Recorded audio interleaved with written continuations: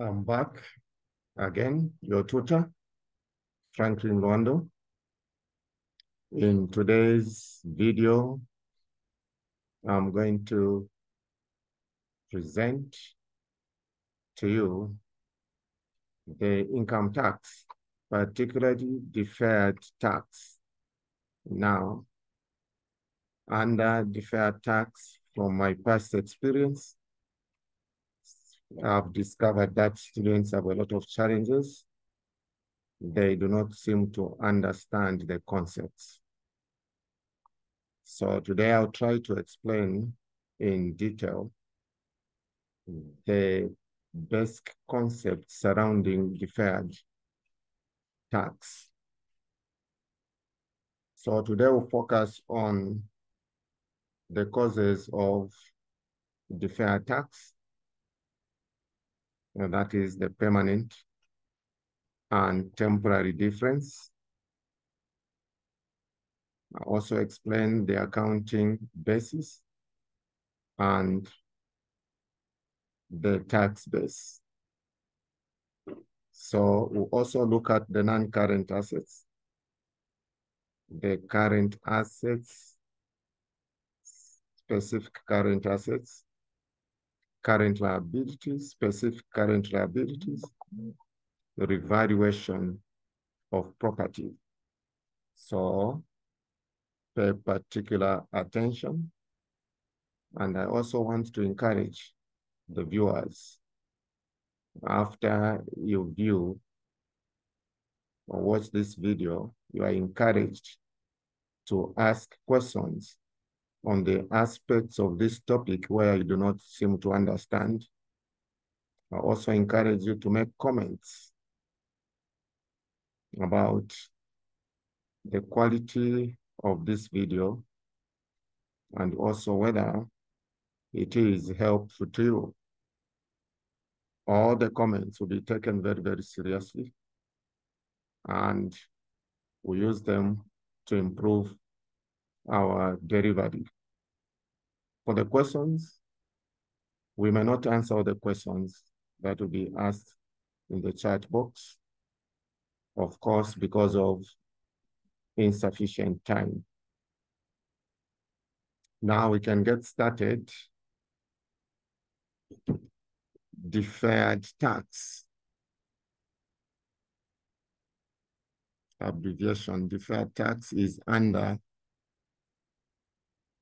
IAS 12.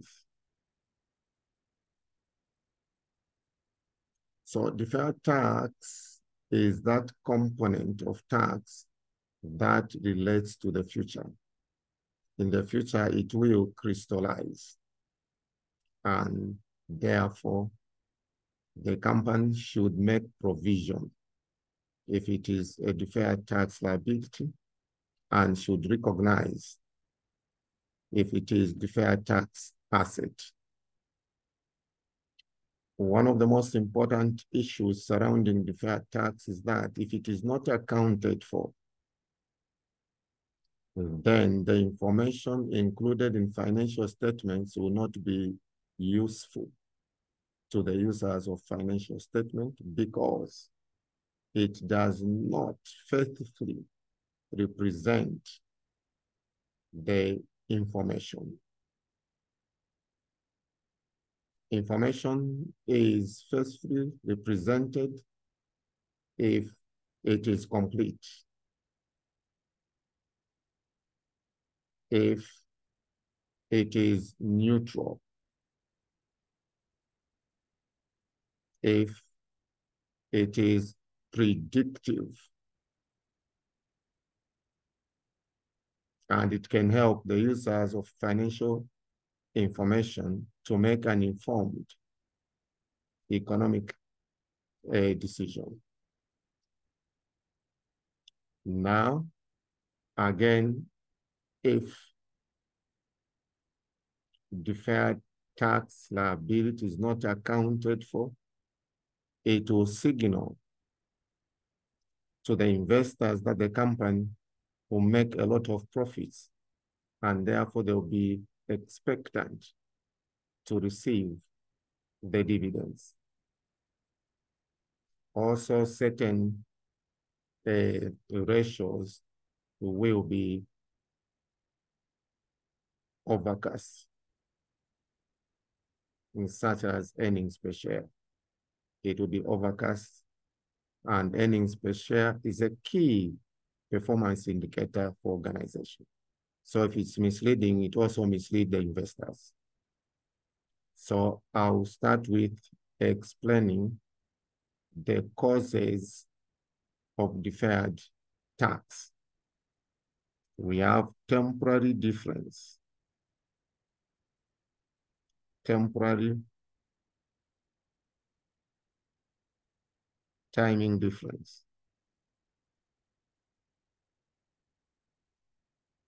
temporary timing difference.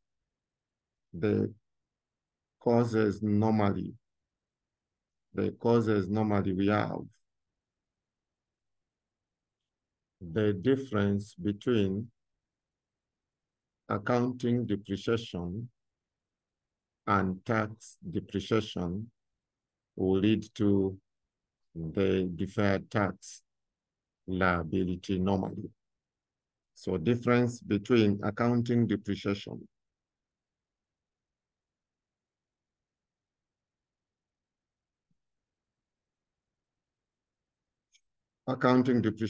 and tax depreciation. They will cause temporary difference. At the end, this difference will reverse because at the end of the expected use life of the asset, the accounting depreciation will be equal to the tax depreciation, and therefore it will reverse.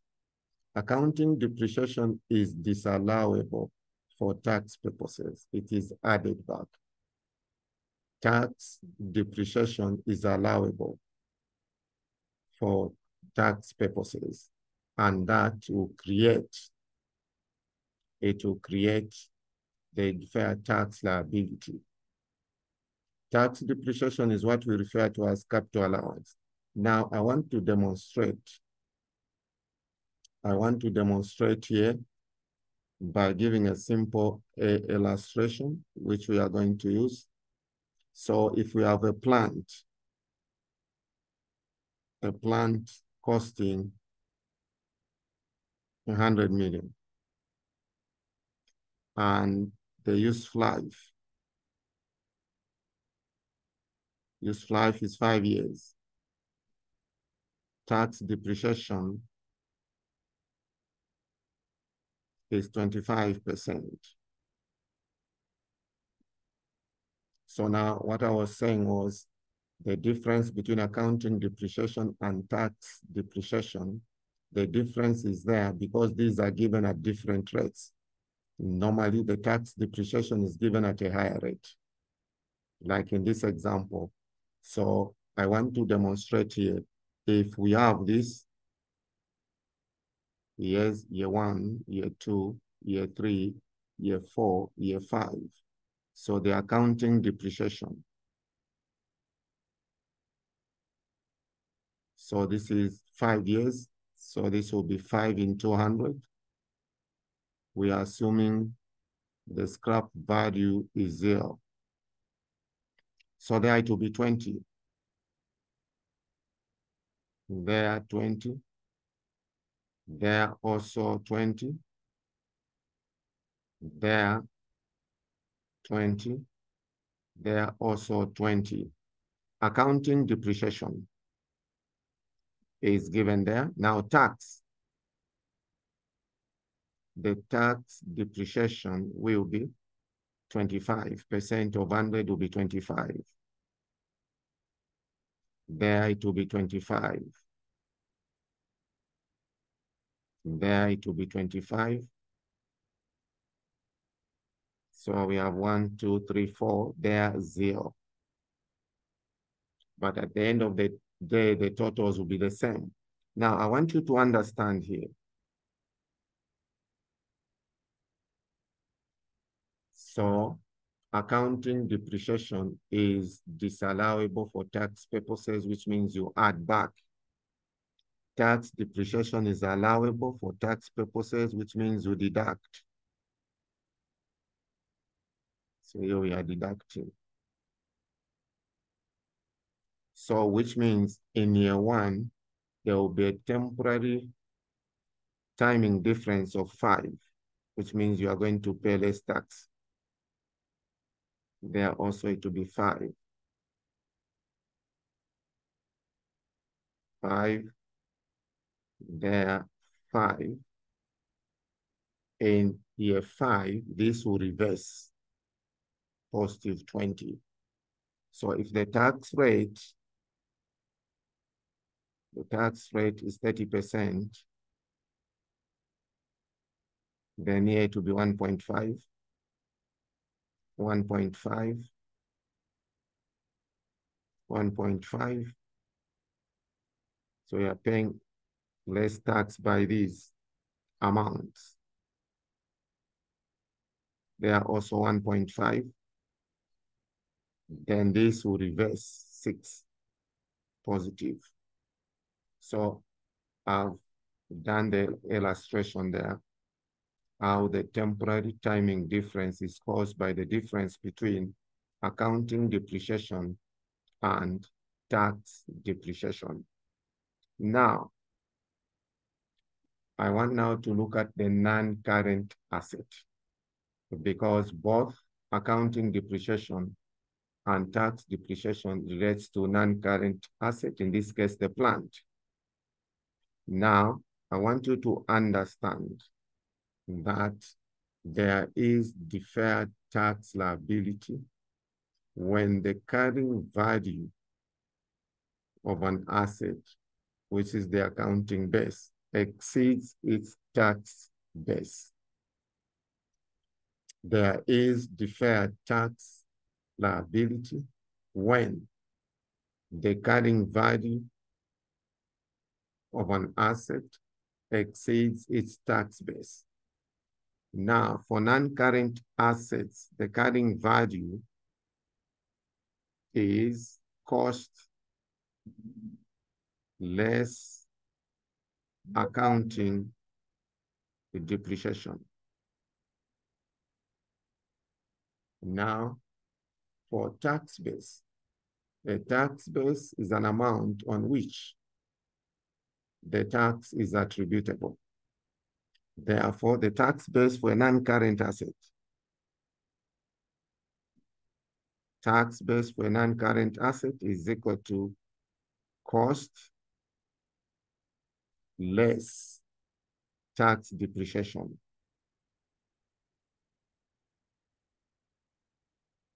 And that will cause deferred tax liability. Now, where the carrying value of an asset is less than the tax base, there will be deferred tax asset. So I'm also going to demonstrate. I'm going to demonstrate here.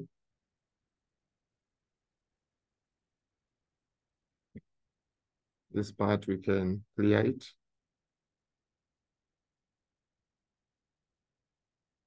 So we are going to look at the illustration here. We have 5 years here. Years, year 1, year 2, year 3, year 4, year 5. Now the carrying value of the asset will be 100 less 20, because that is the accounting depreciation. There we are going to have 80. There we are going to have 60. There we are going to have 40. There we are going to have 20. There, 0. Tax base.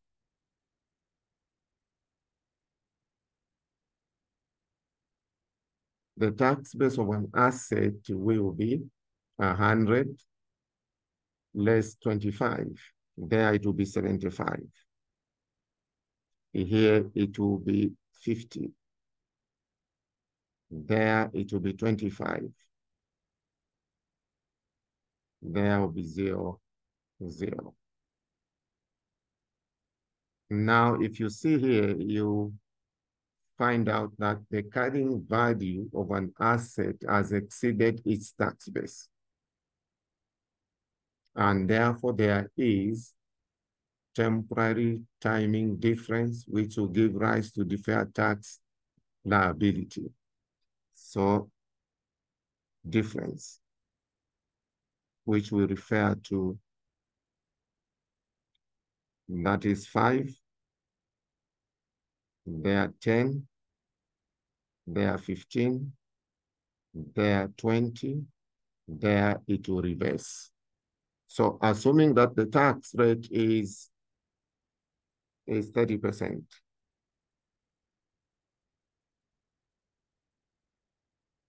So this will be 1.5, this will be 3, this will be 4.5, this will be 6, that will be 0. And now I want to explain something very important.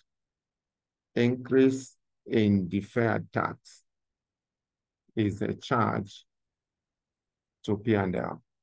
That is debit P&L and credit deferred tax liability.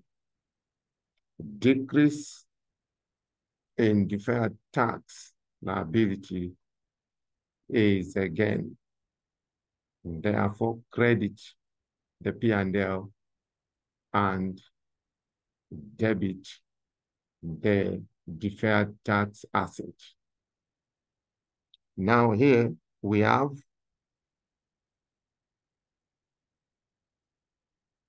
we start with what was the opening balance for deferred tax. Opening balance here is 0 because deferred tax occurs at the end of the year. Then we have closing. Closing balance here is 1.5. The increase goes to P&L. The increase goes to P&L as a charge, which is 1.5, increase from 0. Then opening balance there is 1.5. Closing 3. And 1.5 again will be a charge. 3 there. Closing 4.5. Increase 1.5. And there 6. And opening 4.5. Increase 1.5. And there opening 0.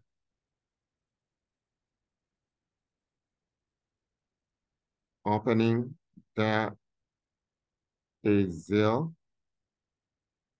Opening 0. Closing. Sorry, opening. This is the opening, which will become the closing. So did we put a proper there? We had 1. This is 1.5. 4.5. That was the closing. So this becomes opening 4.5. Opening 4.5. Let me just clear that part.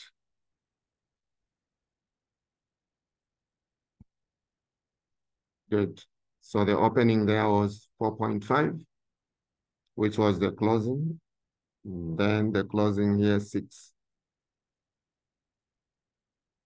Then in year 5, closing becomes opening 6. Then there are 0. So this one now reverses.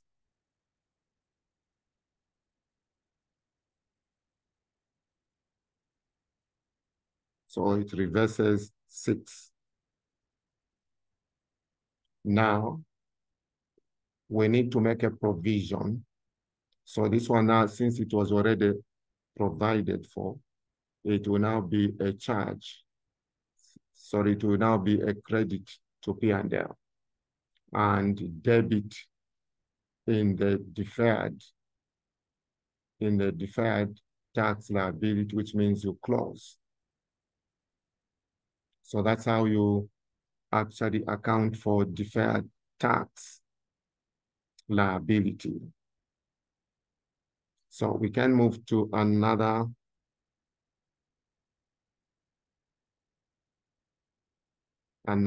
demonstration.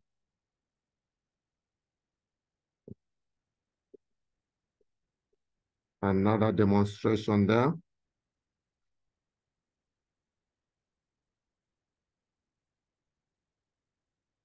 The other demonstration now is on the revaluation of property.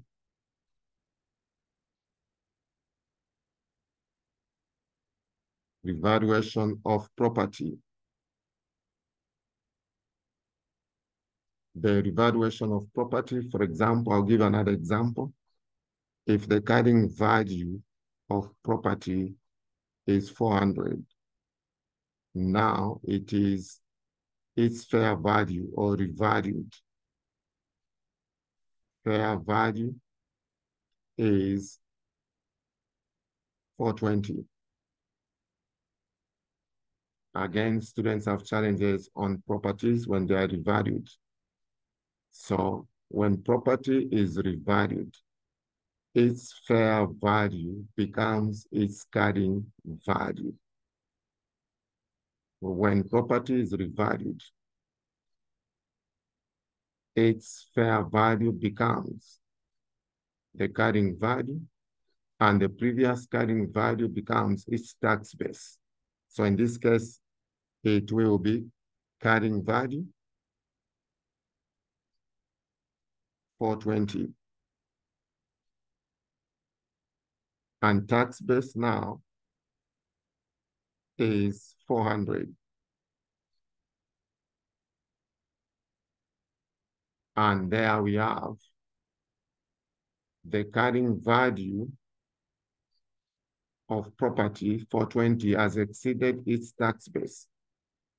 And therefore, there is temporary timing difference of 20. And therefore, there is deferred tax liability. So this is difference. And tax 30%. So this will be 6. Therefore, the double entry there will be now the debit the P&L with 6 and credit the deferred tax liability of 6. So the tax will be paid when the asset is finally sold. So that is on property. Now I'm going to move to current assets. Let's look at interest payable. Interest payable is a liability. Or rather, let's start with, since we are on assets, let's look at interest receivable. Interest receivable is an asset. Now, I want you to understand that interest receivable is taxed when interest is received. Now, at the end of the year, interest receivable will be the carrying value. The carrying value of an asset or a liability is its accounting base. In short, the amount included in the financial statements. So here, for example, if interest receivable was $10,000,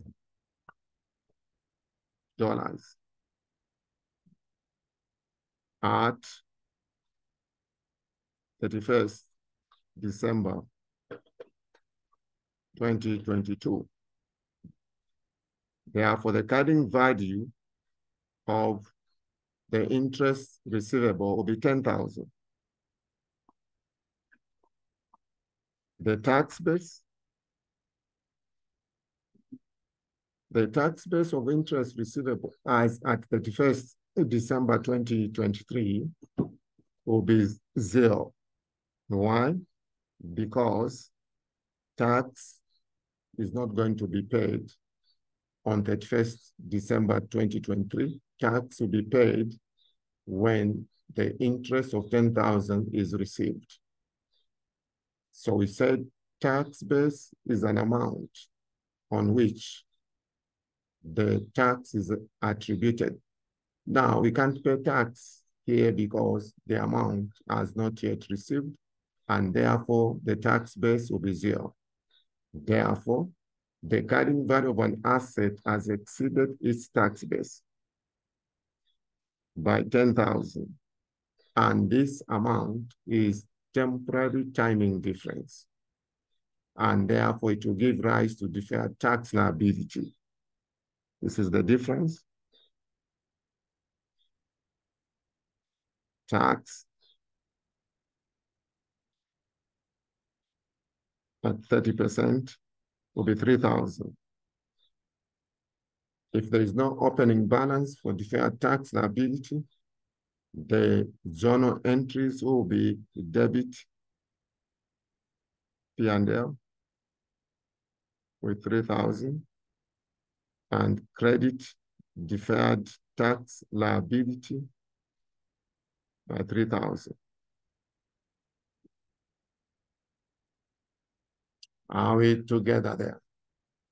So now I'll move to current liabilities, in particular, the payables. So we'll look at interest payable. Interest payable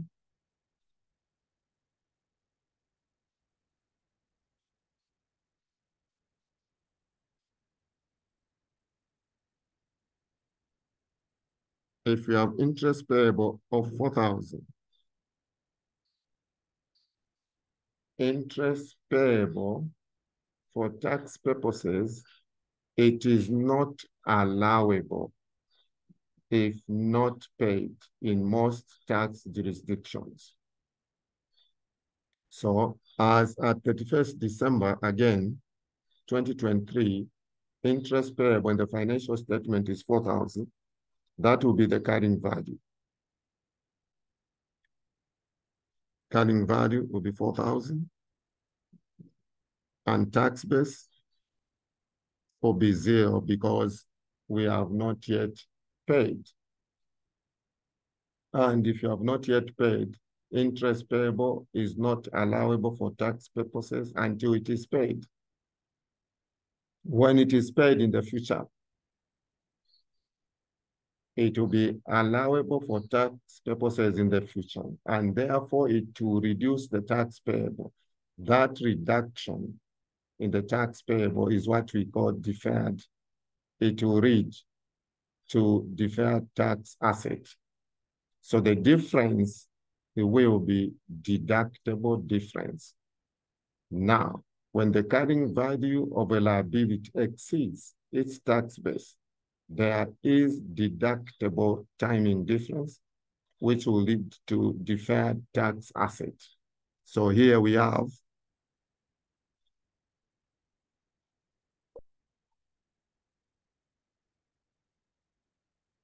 temporary difference. Sorry, deductible now.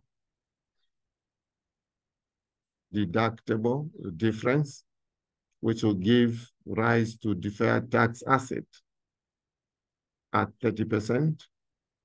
This will be 1,200. So now the double entry here will be debit deferred tax asset, credit P&L. That is, we are assuming there are no differences. So we are assuming there are no opening balances. Now, if I want you to understand, increase in deferred tax asset is a credit in the P&L and a debit in the deferred tax asset. Decrease in deferred tax asset is a debit in the P&L and a credit in the deferred tax asset. That's very important. So this one we have explained. Now I want to go to the trading losses.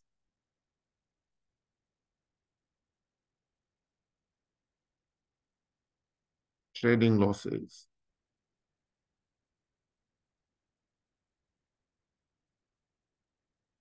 Where a company has trading losses in most tax jurisdictions, the trading losses can be carried forward and set off against the profits of the same trade. And by carrying forward, it means in the future, the trading losses will reduce the tax payable. That reduction in the tax payable is what we call deferred tax asset. So trading losses to be carried forward will create a deferred tax asset at the prevailing income tax rate. Now, there are certain things which are very important for a student here to understand.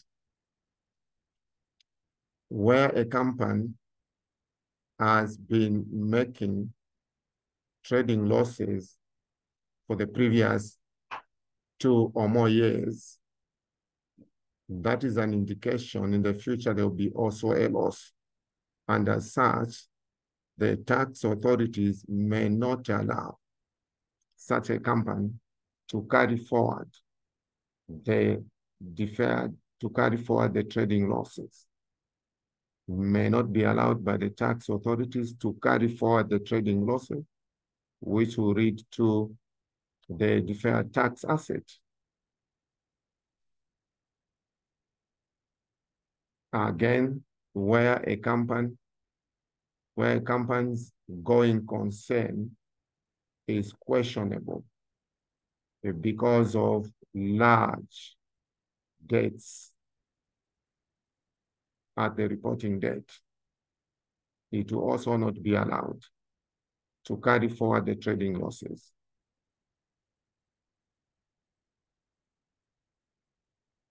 Now, if it is not allowed to carry forward the trading losses, it can set off the trading losses against the temporary timing differences available at the reporting date. But where the entity can demonstrate that in the future it will generate adequate profits, the demonstration must be based on the existing products. The company should be able to produce projections of future cash flows, projections of future revenue from existing products, not from the launch of new products, because new products, there will always be uncertainties. There's a higher risk. So for today, we can end here. And again, I would want to encourage you to ask questions in the chat box surrounding today's topic. Also, I encourage you to make comments about this video. All comments, again, will be taken very, very seriously, because we know we can only improve if you are giving us comments, so that we are able to give you quality lecture quality lecture videos. Thank you for supporting us.